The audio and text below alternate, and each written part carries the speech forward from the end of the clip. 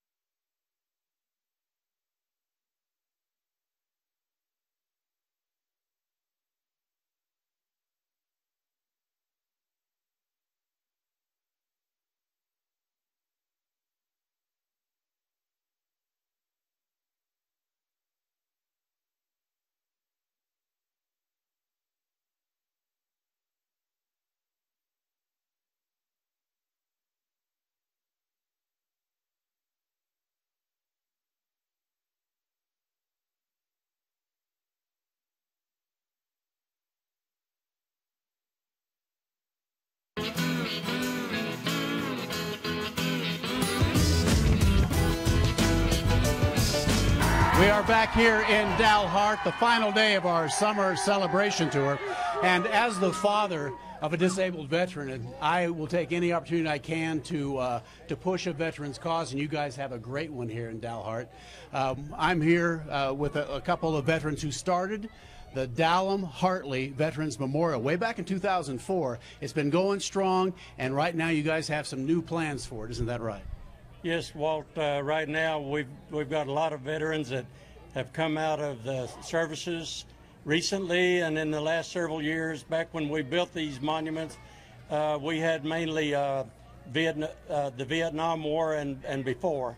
And most of the guys that we want to try to round up now and put their names on those monuments out there at our park have since been discharged.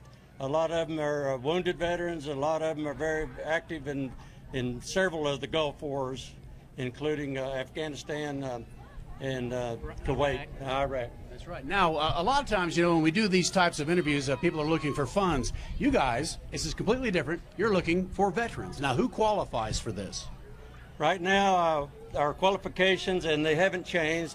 They had to have been in in the service at least a year, and they had to come in from either Dallam or Hartley County. They had to be a resident of Dallam or Hartley County for at least a year, or been inducted from either one of those counties. And after they got out, if they came back to Dallam Hartley County, then they're still eligible. So we have several requirements, and I didn't name them all, but basically we're looking for local veterans. Okay, and who do they need to call? They can call anyone. They can call Welch Crane, Dalhart Federal Savings and Loan. They can call Kfda Museum.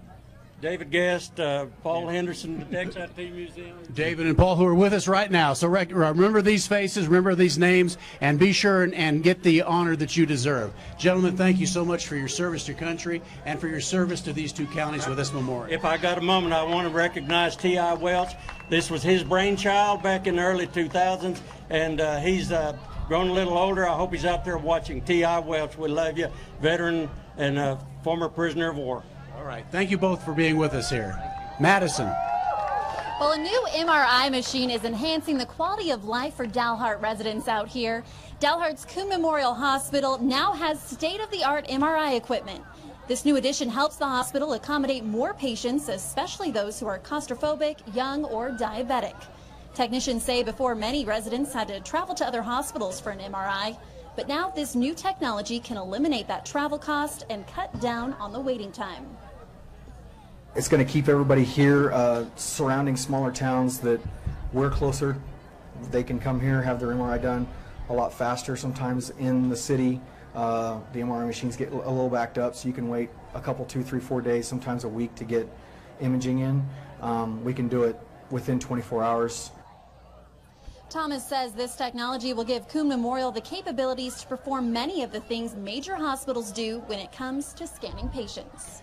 Well, you saw the story here on News Channel 10. Rico Aviation has recently unveiled a new helicopter service for the Dalhart area. It's housed here in Dalhart. The new Bell 407 helicopter air ambulance will expand critical care reach for residents in the Texas Panhandle, southern Colorado, Oklahoma Panhandle, and eastern New Mexico.